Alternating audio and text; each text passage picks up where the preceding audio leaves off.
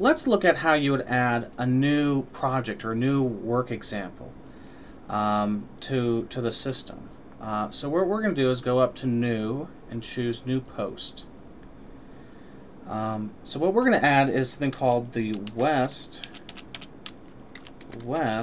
Vale Sub Area Plan.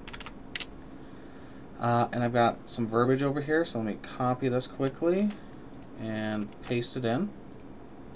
So now I've got a title and some verbiage. What I want to do is add some images to this. So I click on my Add Media button, and once this pops up, I can drag from my desktop and drop in some images. They're going to upload here, and as soon as they finish, I can then click on Create a Gallery. So a gallery, well, I'll show you after we post this, is kind of like a collection of thumbnails, and that's how we want to present multiple images inside this post. So I click on Create Gallery, and then these things should, just because I uploaded them to this page just now, they should still say checked. And I'm going to go in the bottom right, Create New Gallery. We can accept the defaults. Here are the images. We could add captions if we'd like. We go Insert Gallery.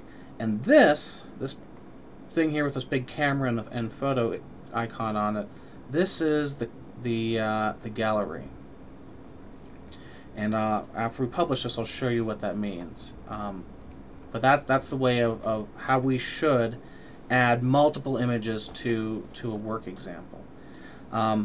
So let's start to talk about some of the tags and things that are relevant here along the right-hand side. So first, categories. So on the home page, there's that featured news section, and this is the checkbox that tells WordPress whether or not this news item goes there or not. In this case, this isn't anything that needs to be featured, so we're going to ignore that. But this is a project, and we need to check that. And it's important that one of these things gets checked for every single post that we make, whether it's staff or news or just a project like this. Tags. So this is important. This is where we define some keywords. So this was a resort project. Resort. And it doesn't look like we have resort, so we're going to add a new one. This was a 3D visualization one, so we'll add some 3D visualization. It also involves something called the SketchUp charrette. So SketchUp charrette, and add that. And I think that's enough for right now. We could add some other things about planning or sub-area planning. Let's see, office locations, those are only relevant to staff, likewise skills are, but people, this is where we want to incorporate, we want to link this project to the people that were involved in creating it. So in that case, that's me, Chase, and Jeff Winston. So we're going to add them. So now they'll be linked to this project and vice versa. Experience and service area, those are both people-specific ones. I think it's probably good that we add a featured image to this, because this is going to be in lots of lists, and it's nice to be able to associate a little thumbnail with projects. So I'm going to click on that button and then choose, just click on one image and go set featured image, and it'll be my featured image. One of the other things that's nice, if you want to just show off one of these, typically the featured image is a good one, is to go up to the post settings box and go featured type and choose featured image. And that'll, what it does is it takes this image and it sticks it at the very beginning of this in the post. And I'll show you that after we publish this. One last thing, since this is a project and we want to be able to find out where we've done projects, we need to add a location. So we can do two things. We can just use this map like we would any map and zoom in and scroll.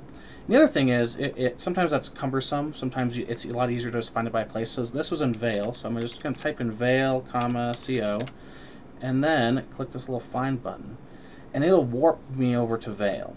So in this case, that's kind of the middle of Vale. This project actually took place in West Vale, so I might as well, what I'm going to do is if I double click, I can move that pin around, or I can just click and drag it as I need. Let's see. So this map isn't working out. I can't really see the West Vale part, so let's change it to undo terrain.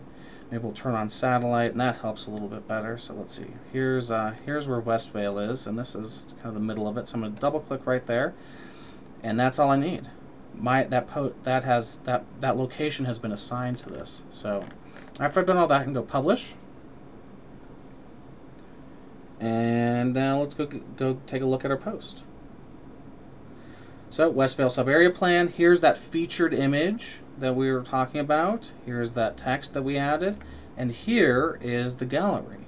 And the gallery has the nice ability when you click on one of these images it'll kind of pop it up in a an exploded view, a zoomed in view, so you can see these and move through them. Most importantly, now if we go over to the projects, it will be in this list. So there's Westvale sub-area. Resort has been added to this keyword area, resort. And if we zoom into Colorado, here's Vail. It's been added to our map. And those are the key elements about how to add a project to the website.